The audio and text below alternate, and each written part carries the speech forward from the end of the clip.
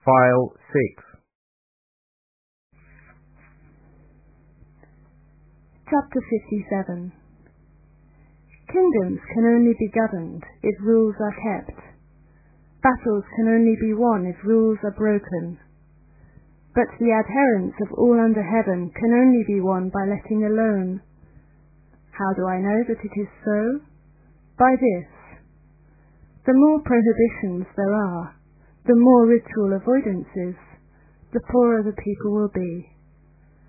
The more sharp weapons there are, the more benighted will the whole land grow. The more cunning craftsmen there are, the more pernicious contrivances will be invented. The more laws are promulgated, the more thieves and bandits there will be. Therefore, a sage has said, so long as I do nothing, the people will of themselves be transformed. So long as I love quietude, the people will of themselves go straight. So long as I act only by inactivity, the people will of themselves become prosperous. So long as I have no wants, the people will of themselves return to the state of the uncarved block. Chapter 58.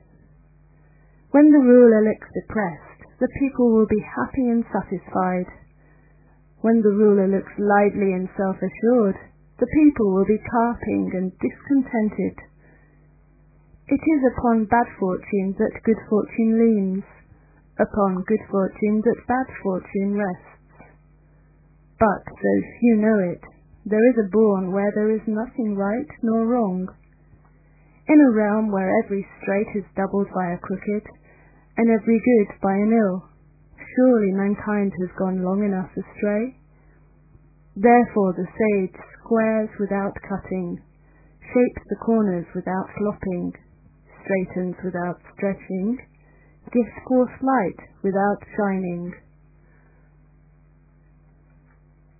Chapter 59. You cannot rule men, nor serve heaven, unless you have laid up a store.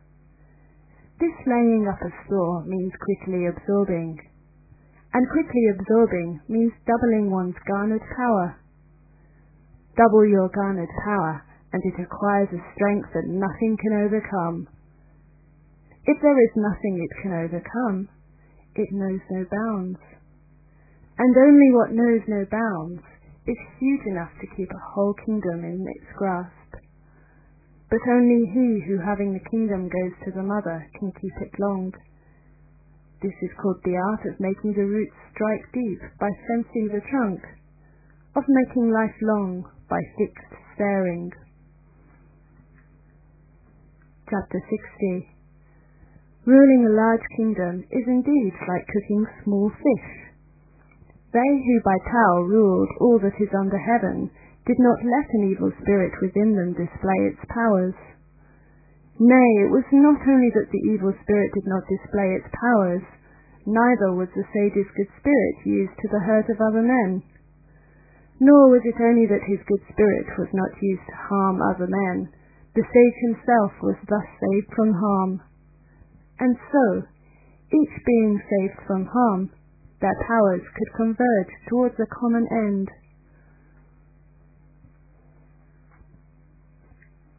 Chapter 61.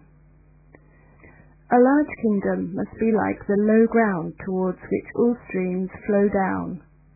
It must be a point towards which all things under heaven converge. Its part must be that of the female in its dealings with all things under heaven. The female by quiescence conquers the male, by quiescence gets underneath. If a large kingdom can in the same way succeed in getting underneath a small kingdom, then it will win the adherents of the small kingdom. And it is because small kingdoms are by nature in this way underneath large kingdoms that they will win the adherents of large kingdoms. The one must get underneath in order to do it. The other is underneath and therefore does it. What large countries really need is more inhabitants, and what small countries need is some place where their surplus inhabitants can go and get employment. Thus each gets what it needs. That is why I say the large kingdom must get underneath. Chapter 62. Tao in the universe is like the southwest corner in the house. It is the treasure of a good man, the support of the bad. There is a traffic in speakers of fine words. People of grave demeanour are accepted as gifts. Even the bad let slip no opportunity to acquire them. Therefore, on the day of the emperor's enthronement, or at the installation of the 3 officers of state, rather than send a team of 4 horses, preceded by a disk of jade, better were it, as can be done without moving from one's seat, to send this Tao. For what did the ancients say of this Tao? How did they prize it? Did they not say of those that have it, pursuing they shall catch, pursued they shall escape? They thought it, indeed, most precious of all things under heaven.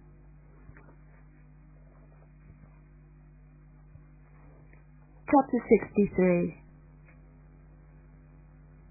It acts without action, does without doing, finds flavour in what is flavourless, can make the small great and the few many, requites injuries with good deeds, deals with the hard while it is still easy, with the great while it is still small. In the governance of empire, everything difficult must be dealt with while it is still easy. Everything great must be dealt with while it is still small. Therefore, the sage never has to deal with the great, and so achieves greatness. But again, light ascent inspires little confidence, and many easies means many a hard. Therefore the sage knows too how to make the easy difficult, and by doing so avoid all difficulties. Chapter 64. What stays still is easy to hold. Before there has been a gnomon, it is easy to lay plans. What is tender is easily torn. What is minute is easy to scatter. Deal with things in their state of not yet being. Put them in order before they have got into confusion. For the tree big as a man's embrace began as a tiny sprout. The tower 9 stories high began with a heap of earth. The journey of 1,000 leagues began with what was under the feet. He who acts harms. He who grabs lets slip. Therefore the sage does not act, and so does not harm, does not grab, and so does not let slip. Whereas the people of the world, at their tasks, constantly spoil things when within an ace of completing them. Heed the end no less than the beginning, and your work will not be spoiled. Therefore the sage wants only things that are unwanted, sets no store by products difficult to get, and so teaches things untaught, turning all men back to the things they have left behind, that the 10,000 creatures may be restored to their self-so. This he does, but dare not act.